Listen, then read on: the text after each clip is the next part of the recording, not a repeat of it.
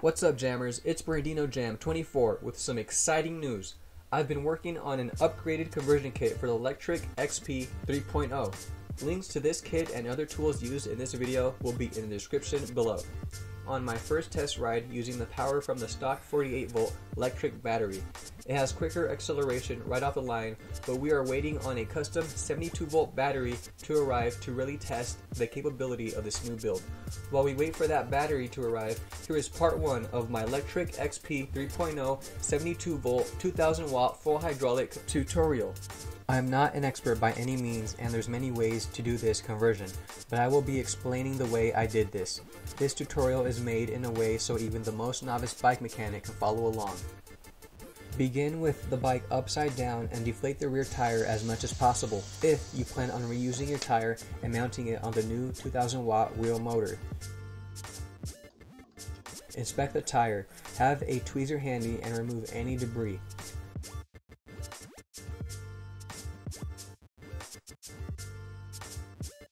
Move on to loosening the wheel nuts and watch out for the derailleur cage falling out. Remove the wheel nuts and washers.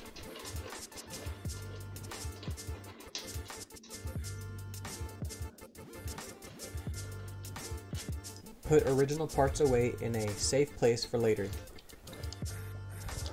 Use a hex key to loosen this bolt and remove another washer.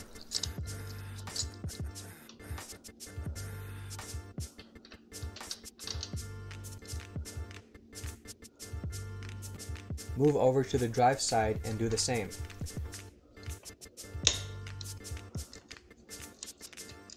Return to the other side and clip the zip ties holding the motor rider onto the frame.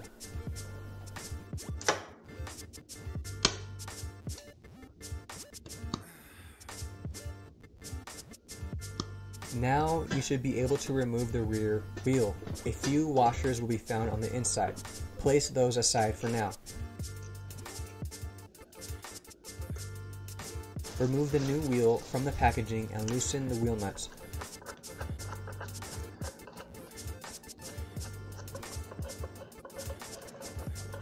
Remove the wheel nuts, washers, and put them aside. The new wheel does not have a rim liner, so I used electrical tape to cover the sharp edges of these spoke holes.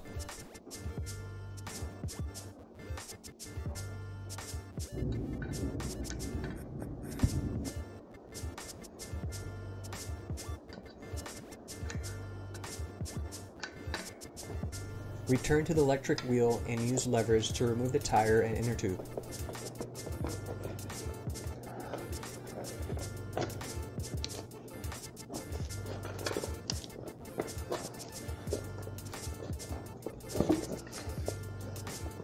Remove more air out of the inner tube if necessary.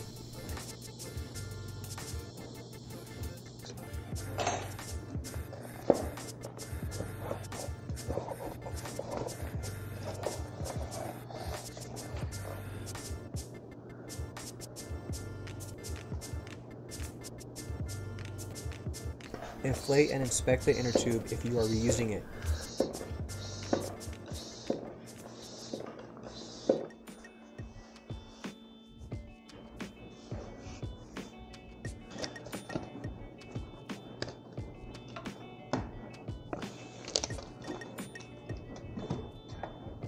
Deflate the inner tube and inspect the tire.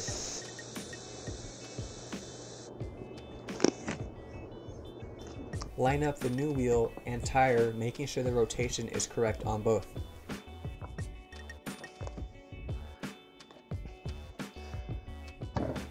Insert the valve stem through the rim hole and work the inner tube into the tire.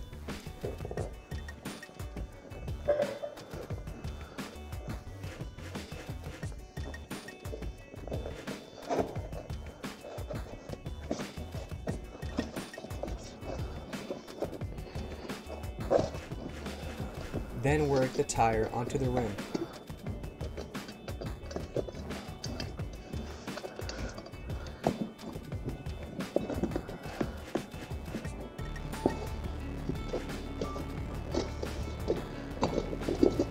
Reinflate the tire. The Lectric XP 3.0 has an 11/28 tooth freewheel, which should be better against ghost pedaling than the larger freewheel in the kit. Here's how I transferred the freewheel. You will need a Park Tool FR-1.3 Freewheel Remover, link in the description. Insert the removal tool into the freewheel and use a wrench to loosen the freewheel, then place it aside.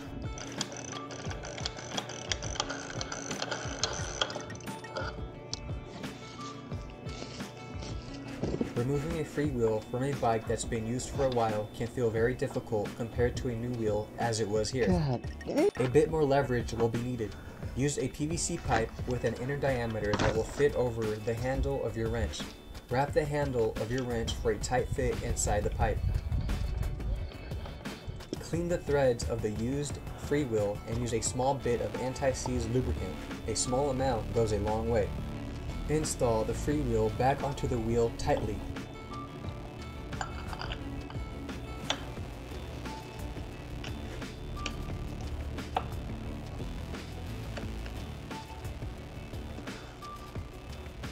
That's probably good right there. Flip the wheel over and unscrew the brake rotor screws, 6 in total. Clip the zip tie, holding the motor wires, and untangle the wires. Feed the wires through the center of the new rotor, making sure the correct side is facing up and matches the rotation of the wheel. Use blue Loctite on your rotor screws if they aren't already pre-treated with thread locker. This rotor measures 203 millimeters. It's basically an inch larger diameter than the stock electric rotor. Insert and tighten the rotor screws in a diagonal pattern. Torque to 4 Newton meters. Place the wheel aside. Grab a hex key or torque wrench to remove the bolt on the crank arm and place it aside.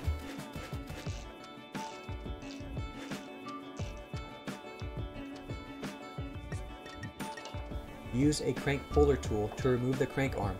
Be cautious and pay close attention not to cross thread and strip the crank arm.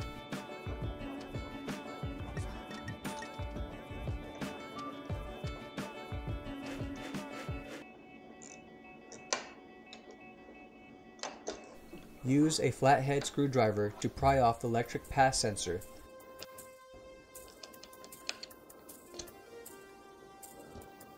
Clip off the zip ties holding the pass sensor onto the frame and place it aside. That will be enough for part 1, gents. I'll be working on editing the next video and waiting on the delivery of the custom 72-volt battery this week. Be sure to subscribe so you don't miss out on part 2. Adios!